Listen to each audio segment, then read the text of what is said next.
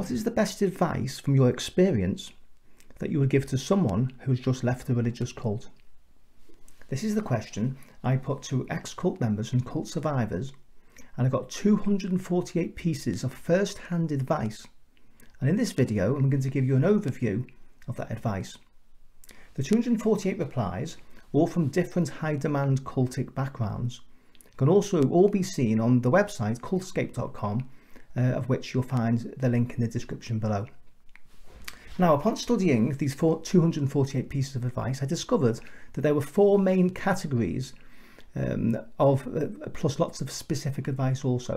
And I'm going to give you an overview of these 4 categories, these main categories, including some of the specifics. And at the end, I'll give you my personal advice as someone who got out of a cult after 22 years, which was 32 years ago.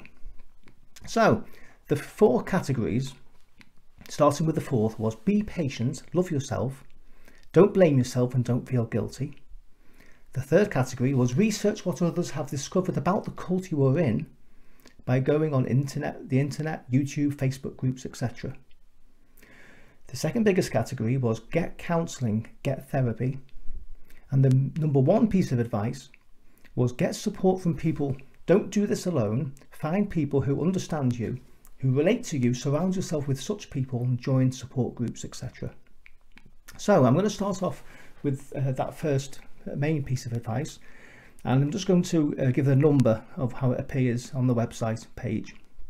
So number 30 said, try to make contact with people who have left the same cult or similar cult. These are the ones who will best understand you and are most willing to help you. Number 147 said, now you can start living. You'll still experience challenges in life, but do not for 1 second attribute them to leaving the cult. Each person's journey is different. Travel yours. Also create a strong network of people who've just left, you've left, until you feel strong enough to face the world on your own. Number 17, reach out to your local community, join clubs, volunteer at the library, senior centre or local animal shelter. Help out and you will make friends in your community that will support your healing.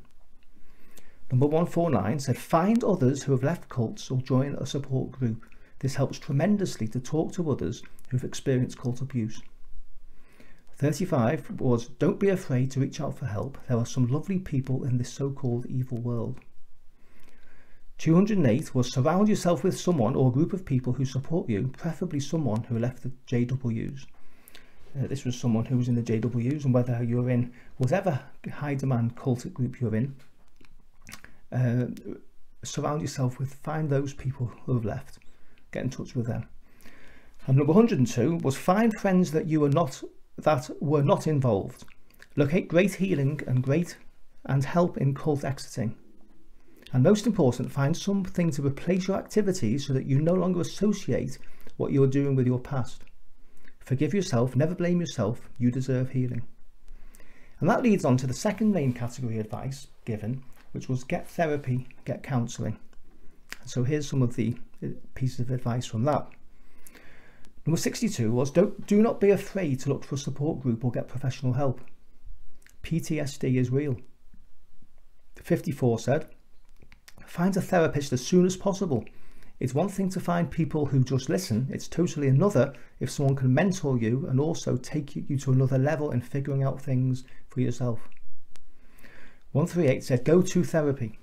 If you can find a group of cult survivors, it could be a big help. I'm a Marine veteran who served, and I can't tell you how much group therapy helps. All I can tell you is that it does help. When you can vent to people who understand what you're going through, it helps you deal with things. I know it helps me. I suffer from PTSD, anxiety and depression. 177 said, don't be ashamed. Get some professional help. It's going to be a rough ride, but trust me, you are not alone. 214 said, I think the thing that I needed to hear when I escaped was, it will take a long time to recover. I still find myself having to shake off the brainwashing since I was born in. 187 said, therapy to help you shorten your recovery time. I didn't, and it took me 10 years to beat depression. Now, this advice about therapy and counselling is very important because many suffer for decades, without getting the help that is out there. Imagine if you could cut the suffering down by years by getting help. Now, I personally didn't get any help at all. I was on my own. I didn't even know what counsellors and therapists were. But I don't recommend that. Where there's help, and there is help out there, go and get it. So the third category of advice is to research what others have discovered about the cult you are in or are in by going on the internet, YouTube, Facebook groups, etc. And here's what a few people said. Number 2 said, go on Facebook or the web and search for groups of ex-members from the group you were in. Get talking and learn how they coped and overcame their challenges. A problem shared is a problem halved. Do research on the topics that the cult is adamant about, like JWs are with sexuality or the blood issue, and form your own opinions on those topics through research. Number 25 said, do your research and read books. 32, go on YouTube and Google and find out what others have said about the cult you were in. It can be very helpful learning about other people's perspectives. Be strong. You are worth it. And number 77 said, one of the other things that helped a great deal was to watch the Leah Remini special about Scientology. As I watched, I was able to see all the similarities between the witnesses in Scientology or any other cult. I saw the warning signs that one may be in a cult.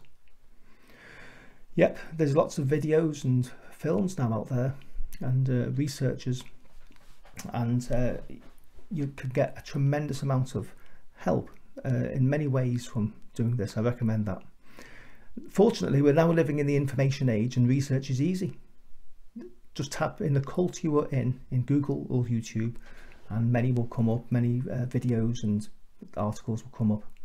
The fourth largest category, advice category, is be patient, love yourself, don't blame yourself and don't feel guilty. Here's a few pieces of advice from that. 157, be patient. You've gone from having all the answers to realizing just how little you really knew. No, it's going to take time. Embrace the new journey you're on. It's going to be okay. 168, remember that your initial reactions to any circumstances have been molded by a cult. Be patient with yourself as you rebuild neural pathways that support critical thinking. 185, be patient, be forgiving, not necessarily for or to others straight away, but to yourself. 198, forgive yourself, start your new path, you are free. 201, don't feel guilty and don't join another cult.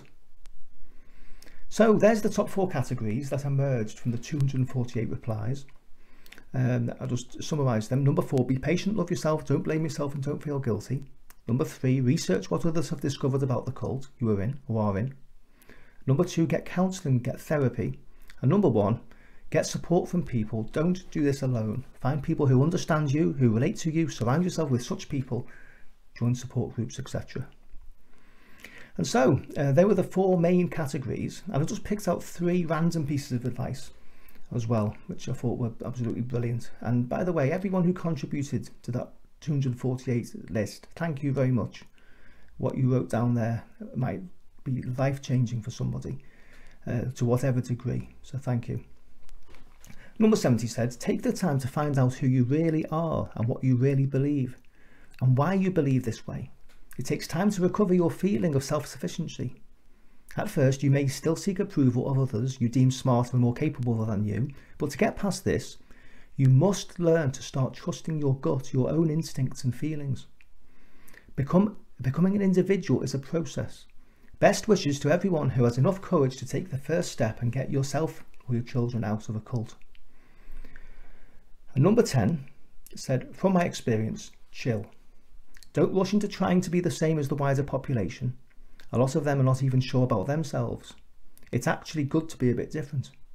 It's part of your character. Remember, you are a strong person, otherwise you wouldn't have got this far.